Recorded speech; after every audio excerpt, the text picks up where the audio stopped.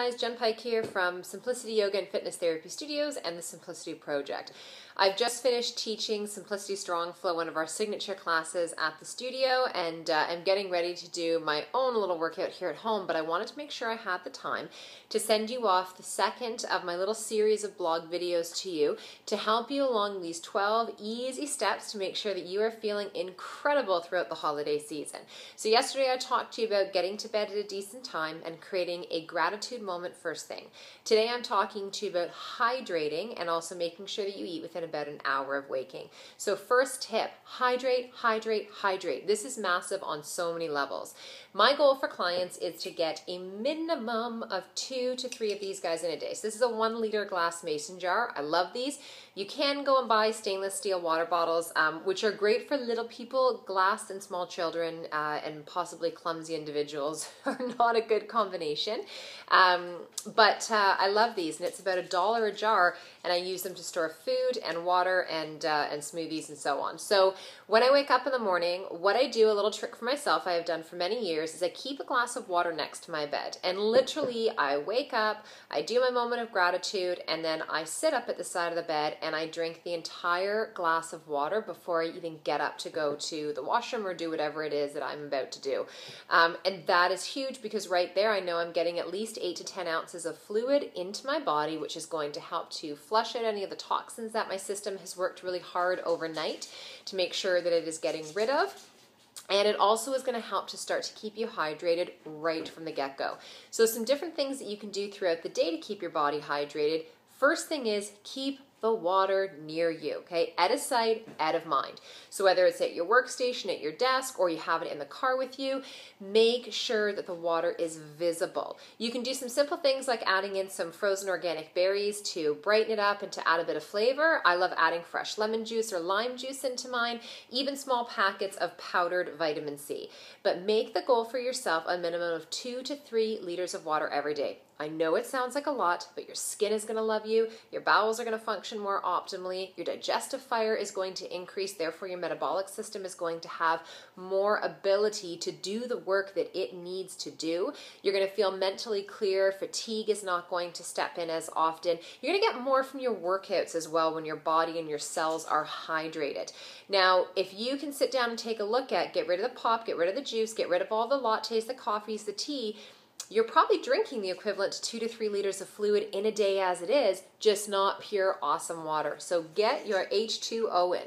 My second tip for you is eating within about an hour of waking up in the morning. So typically for me, I get up in the morning, I do my moment of gratitude, I drink my water, I start to get myself ready, then these small people, Emerson and Sam, come in and life starts to take on a certain level of craziness.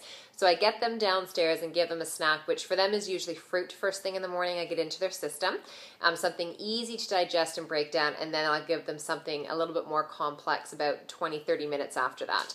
For myself, I come down, I do my warm water and my lemon juice or a little bit of Dandy Blend, which is incredibly therapeutic and cleansing for your liver and your kidneys.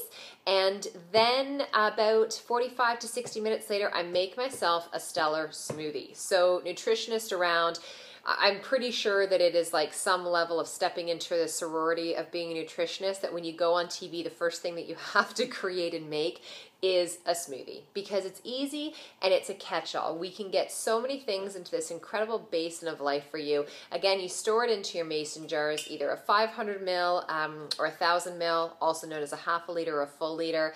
And some great things to put in your smoothie, start with a base. So it could be water, could be fresh cashew milk or almond milk. You could do some rice milk in there. Just watch though, because it definitely has a higher level of sugar.